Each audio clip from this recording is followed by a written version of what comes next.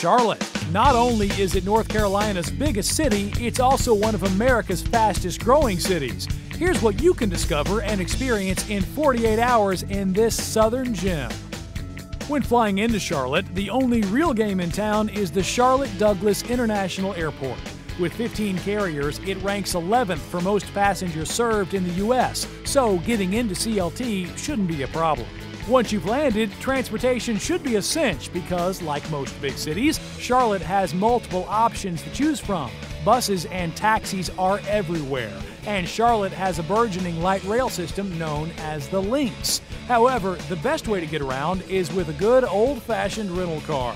But take it easy, Leadfoot. Charlotte cops don't take kindly to NASCAR wannabes. First things first, check into your hotel and ditch those bags. The Duke Mansion is just the place to store them. This historic Victorian bed and breakfast was once owned by James Buchanan Duke, founder of Duke University. The mansion's 20 rooms are elegant yet modern, and the breakfast served is huge, so beware of the food coma. You're up to 2 hours of total vacation time. Time to flee the mansion and start soaking in Charlotte. Just a few miles outside the city sits Freedom Park, Charlotte's answer to Central Park and the first stop on your 2-day excursion. The park is almost 100 acres, but don't let that overwhelm you. Start slow. Go for a lazy stroll along the Naturescape Trail and take in the birds, butterflies, and park flora. Or grab a seat and do a little people watching. There is no shortage of runners, bikers, and bladers cruising by, and hey, if you feel up to it, join them. Feeling a bit peckish? Then head to Dish, an East Charlotte hole-in-the-wall serving Southern classics with a spin. If the chicken and dumplings or Cajun meatloaf doesn't make you feel at home, I don't know what will. And the vanilla bourbon sweet potato pie could have you camping out here for the rest of your trip. The Funky Dish is a perfect fit for bohemian East Charlotte and a perfect spot for your first meal in town. If your inner child is bursting to get out, Discovery Place is just the spot to make that happen. There is plenty of fun for everyone, no matter what age. This interactive science museum is filled to the brim with exhibits and demonstrations aiming to teach and entertain. Rounded out by an aquarium that has recently doubled in size and an IMAX theater, Discovery Place is a nice buffer between your first afternoon and evening in Charlotte, so get your learn on. After heading back to the hotel for a bit of downtime, seize the day and make the most of Appy Hour at Carpe Diem. That's right, Appy Hour. From 5:30 p.m. to 6:30 p.m. Monday through Thursday, appetizers like the mushroom onion tart with goat cheese are half price at the bar. And if you're there on the weekend, then I guess you'll just have to settle for a new American dinner at one of Charlotte's best restaurants. Try the brick chicken served on a bed of black pepper gnocchi. To end your first night on a low-key note, cruise on over to the Evening Muse. Although a live performance venue, the acts playing here should help wind the evening down, not the opposite. You'll find folk, funk, bluegrass, and slam poetry acts on the bill, a nice eclectic mix to complement the equally eclectic audience.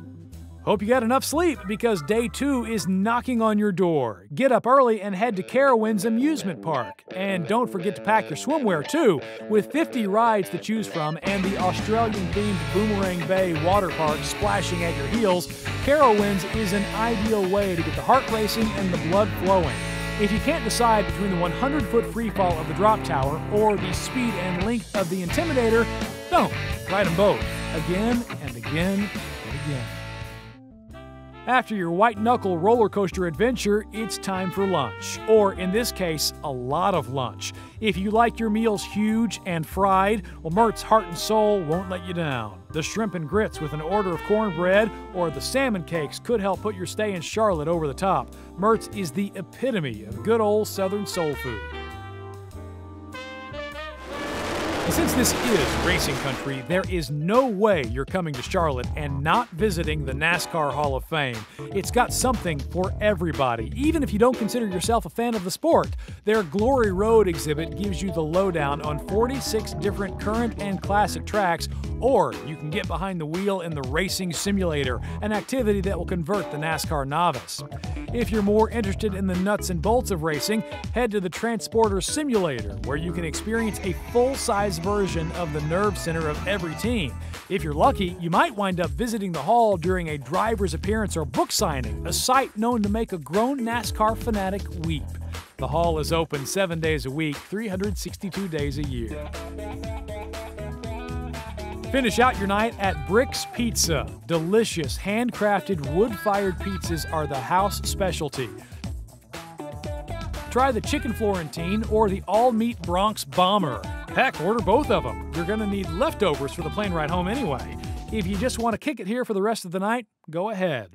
Bricks has an extensive beer and wine menu, and depending on what sports season it is, you just might get lucky enough to catch a Carolina Panthers, Bobcats, or Hurricanes game with a frenzied hometown crowd. But don't get too crazy. Your ride out of town awaits you in the morning. Well, your 48 hours in Charlotte are coming to a close. Let's hope we've shown you enough to warrant a repeat visit with more time and more adventure. Good food and big rides, science and nature, and NASCAR. Now, that's Charlotte in 48 hours.